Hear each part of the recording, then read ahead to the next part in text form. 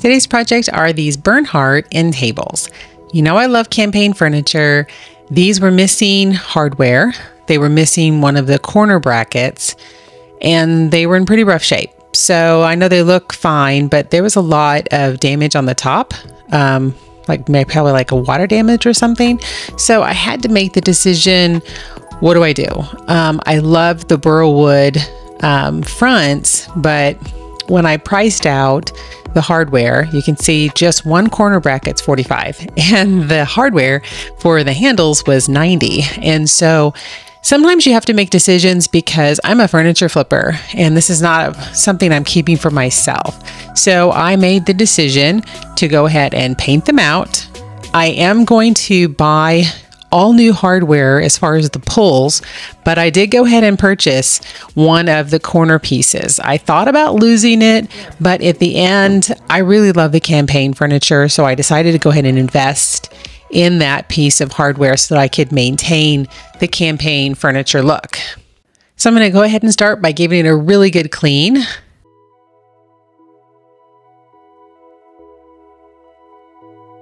And then I'm going to sand out as much of that water damage on the top as I can.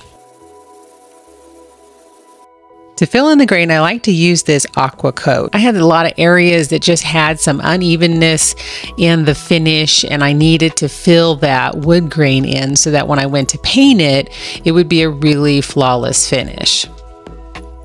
This is really easy to apply. You can see I'm using a Bondo spreader. I'm just spreading it out. You don't want it too thick because you do need to sand it back. So if you put it on too thick, it just makes it harder to sand. Then I'm just going to use my orbital sander and I'm just going to sand that smooth. And again, this is going to provide a nice smooth surface for when I go to prime and paint.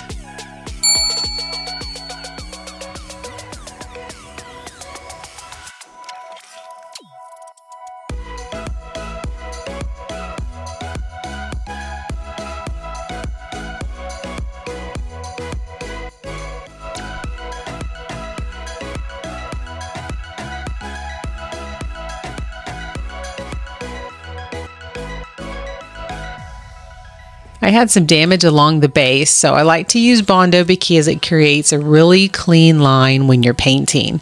So you put it on, you use some painter's tape to kind of create that line, and then you just go back with a sandpaper and sand it smooth. You have to make sure you kind of feather out the edges because Bondo is great to sand. It can really sand smoothly, but you just have to make sure it is sanded smoothly. So here they're prepped and ready. I did add a little bit more glazing Bondo on the top. You can see that one there. I added a little bit more glazing Bondo just for any extra little dings or anything that needed to be filled in. Now I'm going to prep the piece. I do, on this particular style, I will spray with the drawers in. So I like to protect the sides from any kind of overspray. So I'm just using some painter tape and my 5-in-1 tool, and I'm going to apply the tape so that there's no overspray.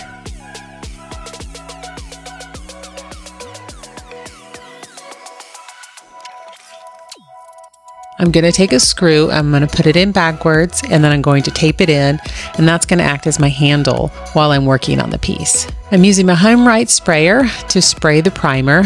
I'm using Zinsser's 123 primer. This is a water-based primer. I normally use Zinsser's Bin Shellac primer, and you'll see in a minute why I like the Bin Shellac better, because after I got done with this, there was a lot of bleed through. So even though it says that it blocks tannins, the 123, I'm sorry, it does not. So I am going dark, so it wasn't a big deal. Once you put a coat of primer on, if there's any tannins in the underlying wood, it'll come through, and then your second coat of primer will seal it in. So it's not a big deal. It's just the Bin Shellac does a really good job, even in one coat, of sealing in those tannins. You can see I'm using a piece of cardboard to spray the edges.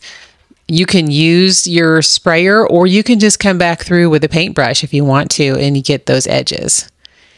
Here's the bleed through I was talking about. Anywhere that I sanded to raw, you can see that those are tannins coming through the primer. So again, it'll come through on the first coat. Just do a light sanding, go ahead and do a second coat, and that will seal it in. And then you can continue on with your paint.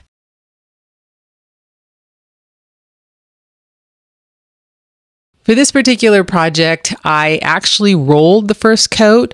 It was more of a logistics issue because by the time I was ready to do it, it was probably the nighttime or a weekend, because you can see my van is in the background, so I cannot spray in the garage. And so I just went ahead and did a brush and a roll on the first coat, and then the second coat was probably the next day, and I was able to just spray it. So I do both. I do spray, and then I also do brush and roll. So it just depends on the logistics. I do work from home, so sometimes it's just a matter of what we have going on. I usually just work during the day, so I'm able to just do whatever I need to do.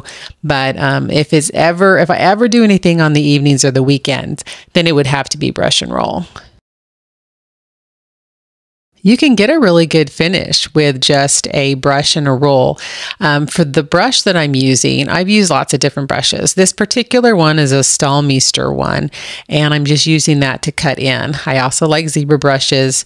And then for the rolling, I like to use something with a very fine nap. I like to use microfiber, something under a half an inch. So like Sherwin-Williams, they have their contractor brand microfiber mini rollers, and it's, I believe, a 3/8 of an inch nap.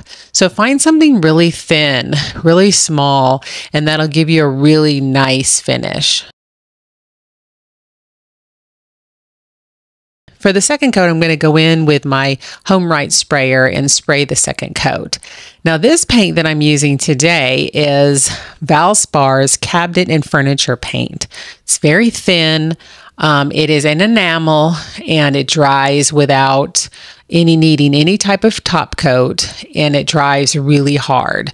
And I've used it for several projects. It goes on really well. I've used it both with my sprayer, and I've used it with brush and roll, and it does require a little bit of a learning curve. You don't want to overwork it. You just want to put it on and walk away. And it might require, especially if you're brushing and rolling it, it might require a few more coats, but I find that it goes on really well.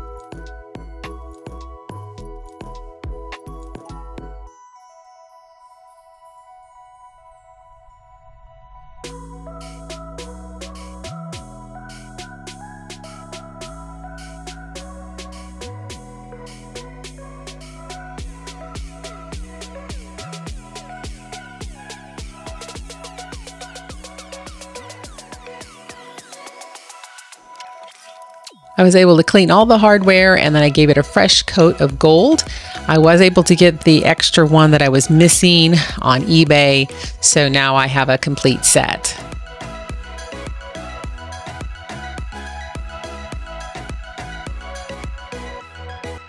I did go ahead and buy new drawer pulls for both of the nightstands, but I chose a style that I think really blends well with this particular look.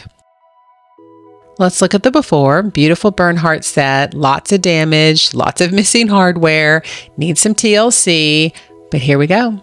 Here it is, all painted out. This is a beautiful blue. See that hardware I chose? I think it blends beautifully. This is called Naval by Sherwin-Williams. It's not, I wouldn't consider it a navy. It's a very dark blue, but it's not a deep navy, but it looks beautiful on this particular style. I think the gold with the blue really sets it off. Tell me what you think.